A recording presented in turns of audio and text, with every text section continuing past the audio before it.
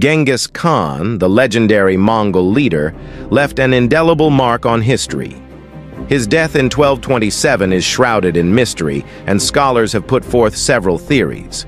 One theory suggests that Genghis Khan was thrown from his horse during a battle against the Western Xia dynasty, leading to severe injuries that eventually proved fatal.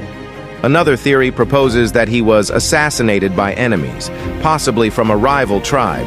Some accounts even claim he was wounded in combat and succumbed to his injuries later. Adding to the intrigue, Genghis Khan was famously secretive about his burial site.